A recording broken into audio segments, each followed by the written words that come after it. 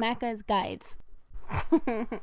Hey guys, Macca here playing Injustice 2. I'm going to be showing you how to get from level 1 to level 20 with a character in about 30 minutes. Starting off from the main menu, go to your extras, go to your options, gameplay settings, and then select a round time of 300, which is the maximum, and the rounds to win to 1, which is the minimum.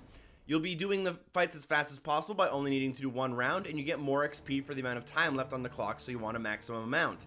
Then, the fastest method will require you to have 2 controllers. Go to Versus and play against your other controller. Feel free to continue without saving, and that'll actually make it easier for you because this AI will remain level 1. After selecting your characters, I recommend going up against Superman as he has low HP. Make sure both of you press match options and turn off the level handicap, and probably turn off the area transitions just to be safe. I like to do this on Gorilla City, but any map will do as long as it's short and you know exactly what you're doing when you get into the fight. Once inside the fight, you have to learn 2 moves very well. The first one is forward and heavy in order to cause an overhead attack and make them bounce, which will let you do a juggle. The second move to continue the juggle should be back and A in order to do a heavy punch forward. Also, don't forget to incorporate the meter burn here. It will allow you to do a lot more damage a lot more quickly. Now, if you get this down to a T, you can do a full fight in about 15 to 16 seconds, as you'll see on screen here, including all of the loading times, which means you can do this about 4 times per minute. Now, you need to do about 100 fights in order to get enough XP to get your character to level 20.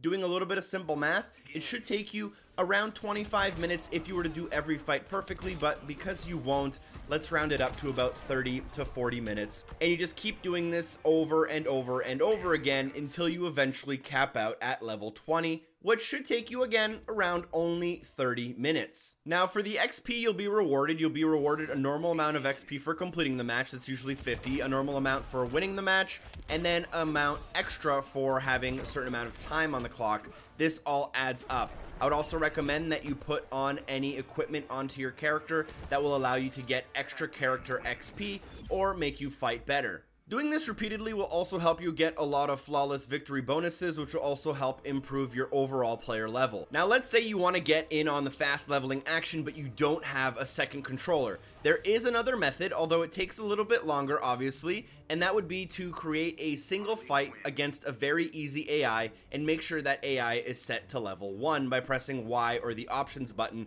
in the character select screen when you're picking your opponent. Then you should be able to do more or less the same thing against the AI as you did against a second controller, although occasionally they'll try to clash against you or hit you with an attack, so fights will naturally take a little bit longer. I got my fights down to as little as 10 seconds in game. Because fighting against AI will essentially double the time per fight, you can imagine that doing a character from level 1 to 20 using this method could take about an hour for each character. Now, I found that this method works equally against almost all of the AIs, but a lot of people on the internet are recommending that you use Swamp Thing for this, as he seems to be one of the slowest characters, and therefore you should be able to chain a lot of attacks on him. Also, if you focus only using heavies, the chance that he clashes against you and wastes about 10 seconds of your time is very little, so make sure you use those heavy attacks well. Last but not least, you can also set an AI loadout in the character customization menu and use that AI to play multiverse. It'll basically play the game for you. This is a lot easier but takes a lot longer, but you might be able to squeeze a little bit out of this for some other achievements along the way, which might make it worth your while. Alright guys, thank you so much for watching. Make sure you share this video with a friend. Hopefully this helps you guys with the Master of All Trades achievement / trophy as well. You'll be able to get all of the characters leveled up to level 20 in under 15 hours using the first method. Again, special thanks to Drop Dead Artemis, and hopefully I see you guys next time. Peace.